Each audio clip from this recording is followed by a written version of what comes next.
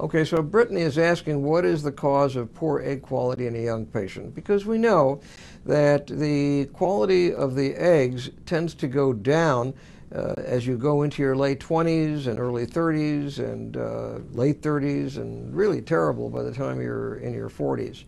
And by quality, what we mean is not necessarily not the baby, but just the live baby rate per egg.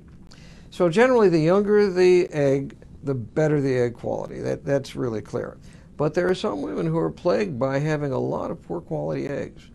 The only way to deal with that is when you do IVF, this Clomid mini IVF protocol, very mild elevation of FSH, an equivalent mild elevation of LH. If the LH isn't elevated just the way the FSH is and in a mild way, you don't get good egg quality.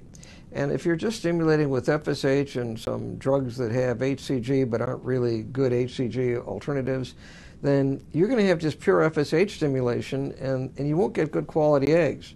So sometimes you do, of course you do. But for women who are on the edge, it's really important to do what I call our Clomid mini IVF protocol, which involves just a very, very mild elevation of your FSH and your LH, triggering with Lupron, vitrifying, freezing the embryos, and then transferring them into a perfect uterine lining several months later.